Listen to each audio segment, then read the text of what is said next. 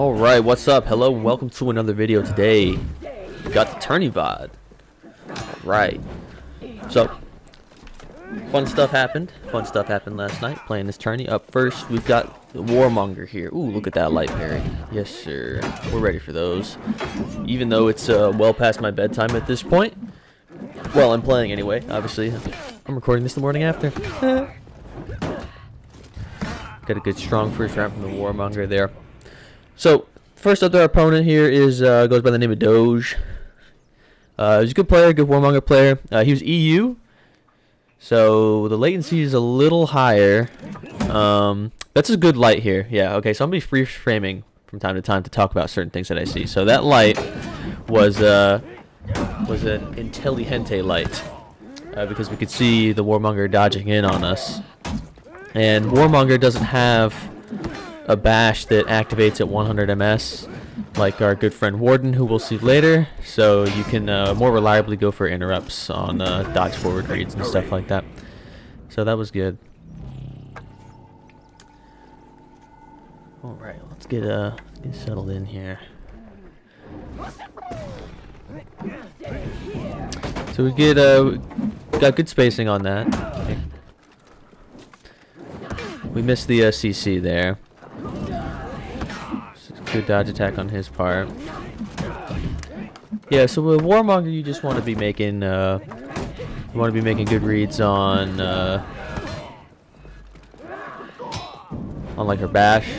That was a good kick interrupt because she feinted it and it caused her to go out of stamina there. But I didn't really capitalize on the stand pressure. Okay, so that zone there, that's a good zone to go for. I don't recognize that he tries to go for the parry on the follow-up, but there's a certain timing you can hit. I didn't hit it there. I was too early. There's a certain timing you can hit, though, with attacks that have like good little sweeps like that are fast on Warmonger's dodge heavy, where you'll hit her past iframes, and she also like won't be able to feint to parry. The worst she can do is feint to block. So, as a Warmonger, you got to be careful going for that bash, for that dodge attack, like in neutral too often. That was just a bad light. I'd use the top light. If I had used the side light on the right timing there, that would have worked. But yeah, that top light's gonna whiff because it just doesn't have a hitbox. And then that zone was just a little cheeky. I know I can get away with some certain stuff because of the latency. Make a bad read there on the spacing. It's important to note that I'm very tired. That's a good light parry on his part. Important to know I'm very tired for this tourney. This first game I'm a little turned up. Right, it's not super late. It's not too far past my bedtime, but I have a very strong circadian rhythm. I have a very set bedtime, so we start to go past it too much, and the brain loses function. It's just like the only thing it can think about is go to sleep, asshole. Good zone stuff on his part. He read me pressing too many buttons, trying to. All right, so here, I have frame advantage after I land any key attack. Any key attack, you have frame advantage if you land it. So I had conditioned it before, but I didn't. I guess he just didn't know, so I could have taken my frame advantage there again, but I go for the heavy and he stuffs it. And then that's just a good read on the bash. He would have needed to feint that to neutral and parry me. Well, yeah. The cuts here, by the way, are a little interesting because low-key doesn't want to spectate like normal, so we have to go to the brawls map, and whoever's on the enemy team has to kill him at the start of every match so that he can spectate from the death screen. Yeah, these zone little spammy. I'm clearly not playing super well. You can see the latency come through with that block, how late it is, and how the stuff kind of sets in. That was a bad recognition on the dodge forward, and then just spammy, kind of scrubby light. But we win it. Unfortunately for me, it's very late. and I'm kind of tired, but for friend Doge there, hits at like 4 a.m. EU, but GG. Alright, so next up here we've got Godzilla. Now this fight does not go well. Now you have to understand that they do an entire loser's bracket run before this fight happens. Or do they? I think we did. I remember this fight being later. Okay, so this here, I gotta be careful as Shaolin, doing all this like whiff stuff at range against a character with a long range option, quick long range option especially, very long range in Shaman's case, and that's just like bad, sort of like bad plays from me very early on. I'm missing bleed stabs. I would usually like hit those sometimes. If I was, you know, up and at him, but we were not up and at him, so we're gonna be getting clipped by every single bleed stab in this one. It's just not gonna look very pretty.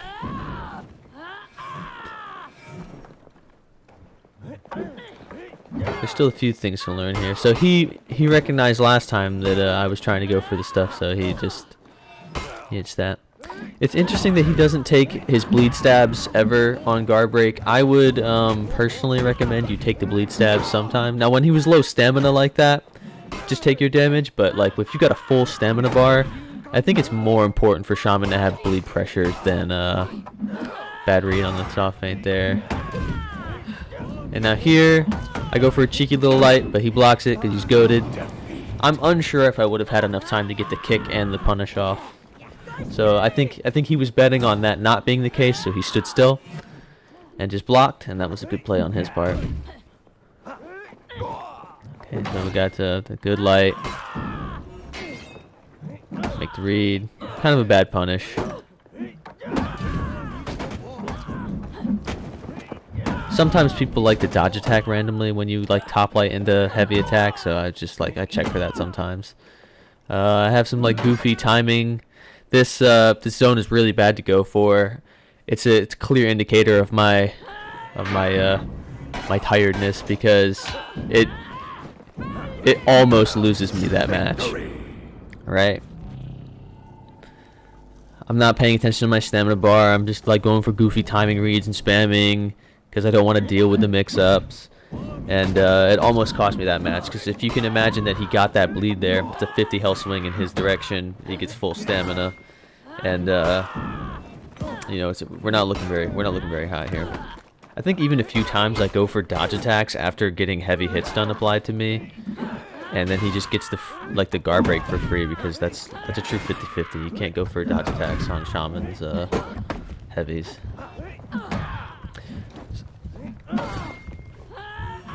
Dodge attacking Shaman's heavy and neutral is pretty strong. Covers a lot of options. This light here was very intelligent for him to go for. It really did some serious mental damage to me when this hit. Because it's like just another very clear, like he's in your head. You're pressing too many buttons, we're over mixing, we're lost in the sauce. It's a shame. However, Shaolin's offense is powerful. You'll also see I do that back dodge and then there's another back dodge laser. Basically every time I back dodge it's a misinput. So he reads that I'm going for these dodge attacks to try to stuff the stuff. The bleed stab and the guard break. But you know, even still Shaolin has strong offense, so I managed to get on the board here. But I think from here on out it's pretty convincing losses. That was good recognition on the timing there for him. Bad back dodge. I lose a lot of like frame. It just gives him a lot of room. There, I think I went for the dodge attack, but I was just too slow, and so he guard breaks it. That was. I like do that multiple times. I like heavy on wake up, like it's some sort of big brain play, but I like never lighted to even condition it in the first place. So, that's just kind of bad.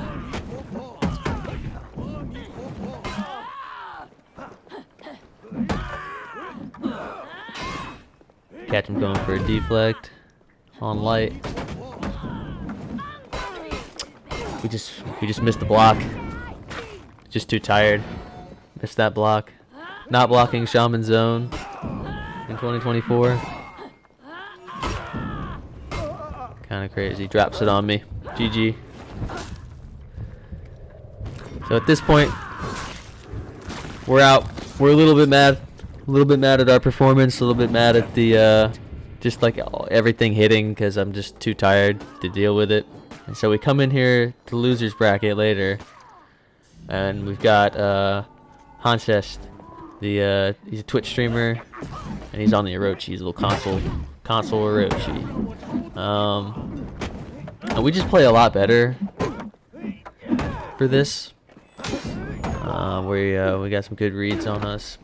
It's also important to note, though, that I think Hansis is also EU. So the two people I fight and win are EU, nasty CC, are EU players that are, it's like 4 AM for them, so they're super tired. And then the two people I lose to are Americans who are a little more okay, so you'll see me do this pretty often, this little light into a dodge, into a heavy. The top heavy from a light will do this like flip forward move, and you can like catch people coming into you. I use it quite often. And at this point, his being very tired and his latency, you see me check his latency right there because he's EU, so unfortunately that clips him. Now see, that's why I often go for that light into that top heavy to like give me a lot of forward momentum and smack them coming into me, because if people see you whiff some move into key, they're usually trying to get you out of key. So there we backstep a heavy, works for us. If you see me backstepping heavies, you know I'm feeling myself.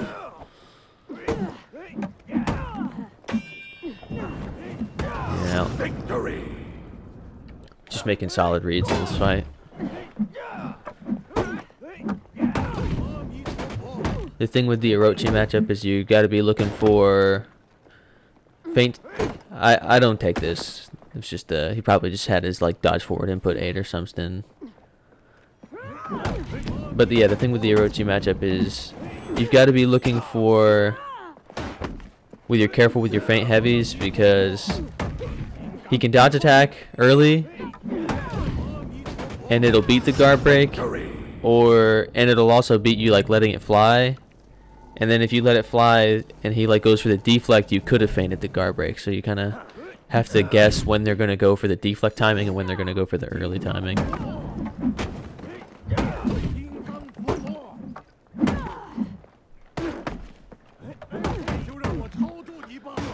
This is just me like taking my frame advantage on guard break just to see what happens. And then here you see the latency kick in, but then also you can tell I'm still not at like peak because I don't have the recognition that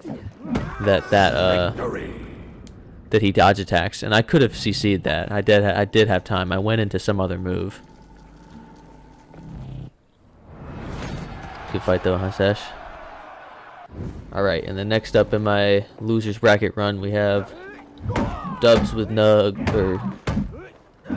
with Nugs. And he's on the warden here. Now this guy got sent to losers bracket pretty early by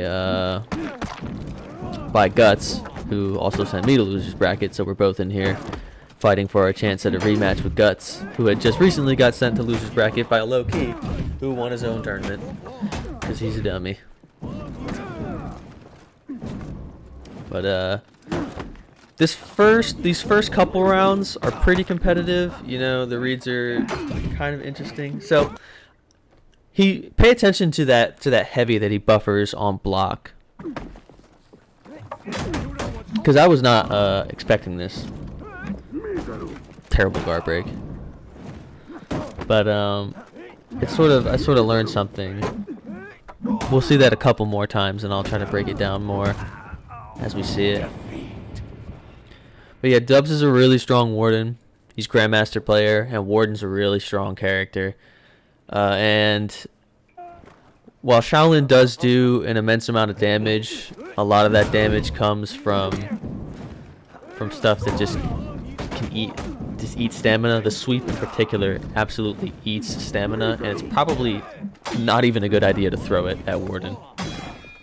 unless you've got a really good read on what you're gonna get from letting it go. Oh, right. Pay attention to his health bar here. Okay, so you see how it's blinking red now?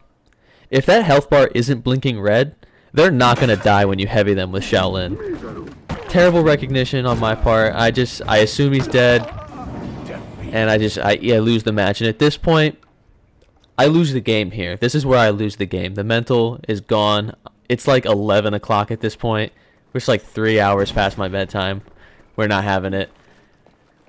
That sort of shatters the mental. You'll see here, I go for some, like, it looked like I pressed some sort of stupid button while in the middle of Warden's chain, and he's just, you know, I'm not being careful with my stamina.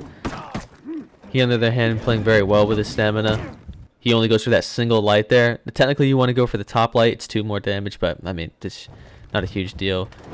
You know, he's playing with his stamina. He's got his timing reads down. He does the buffered heavy again. You'll notice he only does this buffered heavy from either some sort of light hit stun or from a medium block stun, right? He'll only go for that if he blocks a heavy before I go into key. And what he's doing there is he's checking off a few different options.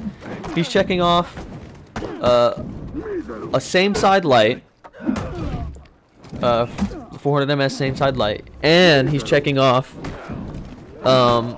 he can like let it fly if he thinks I'm gonna feint to guard break and it beats, and he can just feint it to neutral to both block my attack and counter guard break if I feint to guard break. So it's a very interesting option, and I was confused by it in tourney, but now seeing it, it makes a little more sense. Now, some things that I would have needed to do. You see me get punished here by that dodge forward heavy. He'll just dodge and go into the his bash. He did that like multiple times, and that's just like bad recognition. He does it there again, and I'm just like not conscious enough at this point to recognize that he's doing that, because I would typically want to do the dodge forward heavy and then feint it into either a top light or a zone. Zone typically for characters with true dodge attacks, but since Warden doesn't have a true dodge attack, and there he just goes for the trade because you don't have enough frame. It was unfortunate, but GG's to Dubs, GG's to everybody that played. We had good fun last night. It was fun being in chat and whatnot. I don't know if I'll be able to do tourneys like this late anymore. It's sort of unfair to myself to ruin my sleep schedule just to not play well. And I know I'm not going to play well, and it's also unfair to the other competitors because I'm not bringing my best, so they're not really getting the matches they deserve.